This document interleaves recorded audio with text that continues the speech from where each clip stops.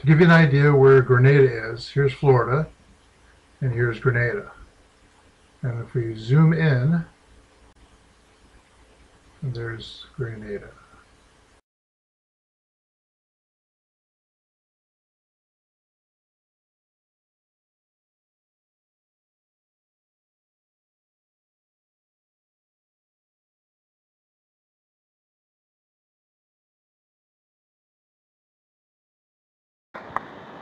Give you my daily Grenada update. Yesterday, Indy's action was relatively light, but our Marines in the 82nd Airborne are in sort of a mop-up operation, but there still is some resistance on the island. Incidentally, the number of Cuban POWs continues to increase. It was a successful day for the Independence Air Wing yesterday, however. We maintained the close air support aircraft consistently over the objective areas during the daylight hours and then assumed alert status throughout the night. The SSC and AEW aircraft. There was a Cuban merchant that left the port of St. George's about 2 days ago, and she proceeded to a point just outside the Grenadian territorial waters, which is about 12 miles, and has been holding there. We're very suspicious of her intentions and have kept her under constant surveillance. Numerous VS-28 aircraft and some of our surface ships have been functioning as our eyes in this effort. Early yesterday there was reports that the island of Caraco to the north of Grenada was possibly harboring a AAA site and some more Cubans. Our TARPS aircraft took photographs and we couldn't verify those reports, although we're on surveillance of that area also. VF-32 took some outstanding tactical reconnaissance photos yesterday. They managed to cover the entire island there and provided some vital photographs of possible Cuban areas. VA-15, VA-87 attacked enemy troop concentrations in the Grand Onse beach area on Wednesday. They strafed some police barracks, destroyed some buildings, but mainly about 225 students were rescued from that area. And I believe that there were some Cuban and Grenadian troops that were in that area trying to prevent that from happening. But anyway, they're safe now in the south at Salinas Airport. For today, we expect to continue the support of the ground effort. We received some reports that possible AAA and some radar vans and things like that, and some troops were in the southern area. And if that does materialize, we will provide our support as necessary. As you may have heard over our TV news and have read in the Guardian, this operation has received mixed notices throughout the world. Naturally, communist countries have condemned it, but most democratic countries, but not all, have praised it. So there's mixed press. Particularly most of the Caribbean countries, of course the Organization of Eastern Caribbean States, as I mentioned to you once before, they've been praising it. And of course they have been a part of the operation. Unfortunately, our Congress is divided, mainly because of criticism that the President didn't consult with them before the operation. But tonight the President is scheduled to be on nationwide TV, and I would assume that he will thoroughly explain the situation, and in particular the very strong Cuban involvement and infiltration of the island of Grenada. So we're going to continue our support and presence here. I still do not have any word on when we will depart for the Med. But let's continue to provide the outstanding support for this entire operation. That is all. This is the captain speaking. For my Grenada update, I'd like to take a few minutes here. Overall, the major objectives have been met with the Grenada operation, but resistance is still there, and mainly it's sort of a guerrilla warfare type operation now, where the Cubans and some of the Grenadians are in the mountain regions and striking back when they can. Most of the American students are safely back in the U.S.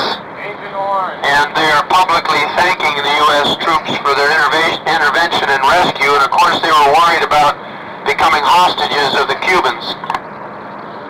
A couple days ago, the 82nd Airborne used their Black Hawk helos and continued their airborne assault into some of the known Cuban Army military camps. And our Indy Air Wing supported that with both A-6s and A-7 strikes. The residents of the capital, St. George's, are welcoming the U.S. forces within their town.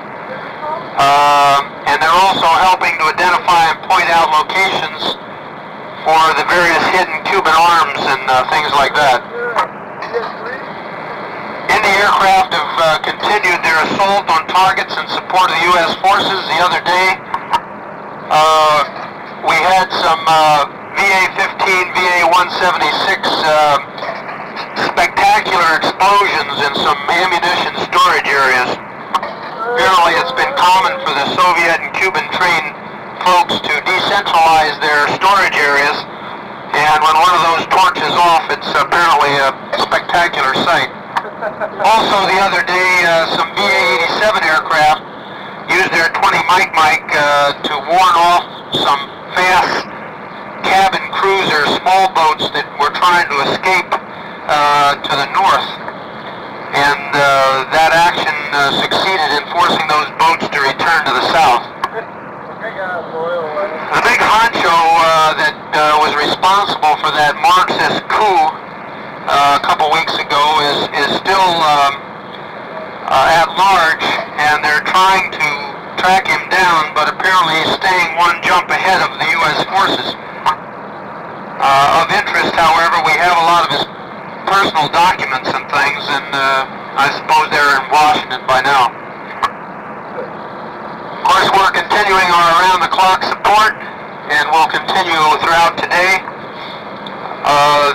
Some of our attack aircraft yesterday again strafed some military camps and tried to clear that area of anti-personnel mines. Marines and airborne have linked, and they've pretty much secured the perimeters of this in the southern area and moving around the island, particularly to the north. Marines still control the Pearl Airport, which is in the northeast, although there is still some sporadic fighting in that area. A very interesting event. Last night we were tasked to drop leaflets over portions of the island. This was an effort to bring the conflict to a rapid conclusion, and how this was performed was, first of all, Indy prepared 750,000 safe conduct pass leaflets. And these were sewn over the central and northern portion of the island, dropped by HS-15 aircraft, piloted by Commander Feeling, the CO, and Lieutenant Commander Smith from Air Wing 6. I'm happy to announce that that was a successful mission. It was a dangerous mission, but totally successful. Now, how effective the leaflets are, we'll have to wait and see.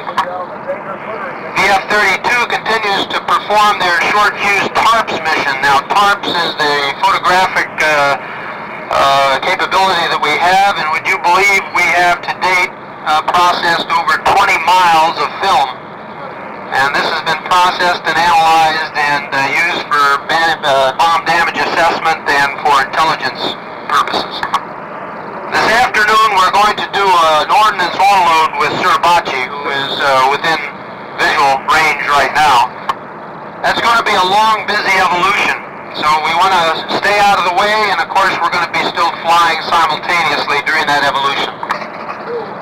No word has been obtained from here yet on the future of the amphibious group or our Indy group, and that is when we will pull out or go to another tasking.